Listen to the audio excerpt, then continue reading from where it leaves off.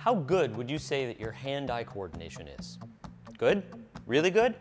Do you wish you could improve it? Many athletes believe that simply visualizing an action can improve their coordination.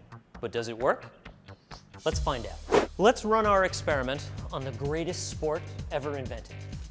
Set up a wastebasket, crumple up some pieces of paper, and try to make some baskets. Sometimes you miss your shot. Sometimes you make it. Here's our question. Can visualizing your throw before you take it improve your shooting? This time, before shooting, try visualizing what it'll feel like for your arm to take the shot, and also the path that the paper will take on its way to the basket.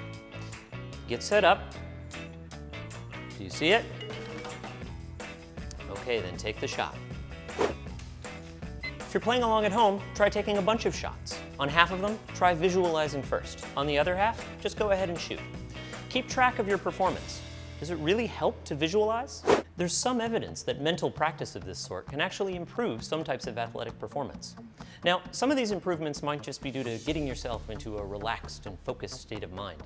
But some of them might be because visualizing actions turns out to activate some of the same brain regions produced in making the motions themselves.